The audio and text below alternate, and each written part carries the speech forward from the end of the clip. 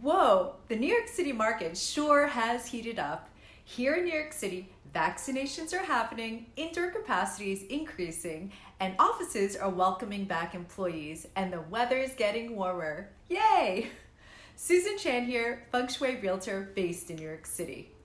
All this positive movement has reflected in a huge increase in activity in the sales and rentals in New York City. People are moving back to New York City big time. New York City is back, baby, like we knew it would be. I'm not kidding. I'm having so much difficulty getting appointments fast enough for my clients before a property gets an accepted offer. So time to move fast, people. In today's video, I'm going to share a few tips that you can implement when moving out of your space so you can feel grounded during what could be a very, very stressful situation. Here are my top 3 moving out tips for your space. 1, take something meaningful with you. 2, clear the energy. And 3, leave behind good energy.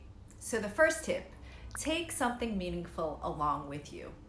So regardless of how long or how short you've been living in your home, you're bound to have created some good memories, right?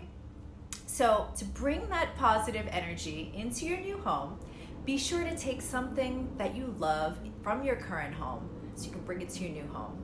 This could be a picture frame that was living in your favorite spot, or even some hooks from your bathroom. Instant positive energy. Second tip, clear the energy. Hopefully your time in the home was mostly happy, but we all have bad days. So you want to clear the space of any stuck energy. You want to light some sage, walk around your home, thanking the home for the memories, and voila, clean slate for its new occupants. Third tip, leave behind good energy. It's important and good karma to leave good energy and intentions for the new residents. Before moving out, you can leave a positive intention, something like, may this home be filled with much laughter and love. Write the intention in pencil on the bottom part of a wall so the new residents won't see it, or you could even hide a little note in a closet door. It'll make a huge difference for the new residents. Moving out can be stressful, but as you can see, it can also be very gratifying and intentional.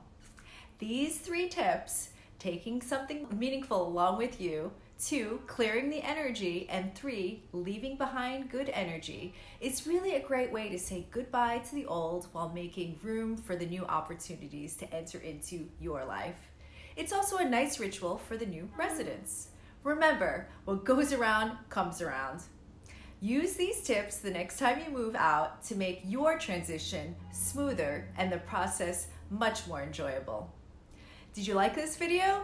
Please share with friends, subscribe, or leave a comment or question below. And remember, Feng Shui is not a luxury, but a necessity.